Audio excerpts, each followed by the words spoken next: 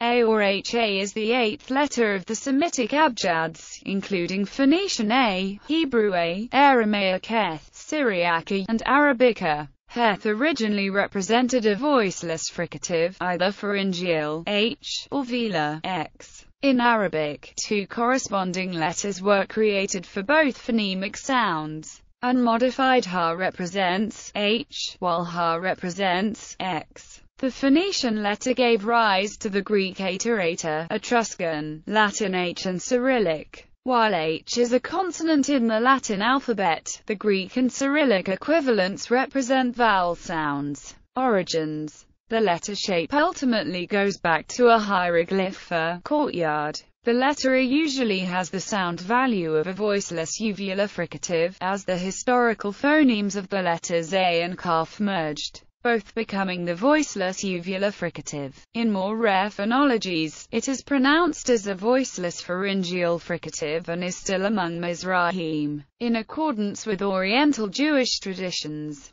The ability to pronounce the Arabic letter Ha correctly as a voiceless pharyngeal fricative, H, is often used as a shibboleth to distinguish Arabic speakers from non-Arabic speakers. In particular, pronunciation of the letter as X is seen as a hallmark of Ashkenazi Jews and Greeks. A is one of the few Hebrew consonants that can take a vowel at the end of a word. This occurs when patachnuva comes under the A at the end of the word. The combination is then pronounced Akai, rather than Kai-A. For example, and variations A, along with Aleph, Ayin, Resh, and He, cannot receive a dagesh. As pharyngeal fricatives are difficult for most English speakers to pronounce, loanwords are usually anglicized to have H. Thus Hala, pronounced by native Hebrew speakers is Kaela, or Hala, is pronounced Hail by most English speakers, who cannot often perceive the difference between H and H. Significance in gematria. A represents the number 8.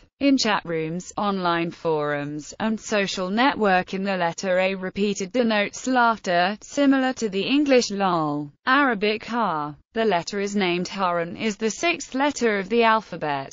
Its shape varies depending on its position in the word. This letter in pre-punctuation modification that was introduced after Islam was used to denote two letters. The second letter being a pronunciation in Arabic. The Ha is similar to the English H, but is much raspier, IPA, H tilde. In Persian, it is H, exactly as character encodings.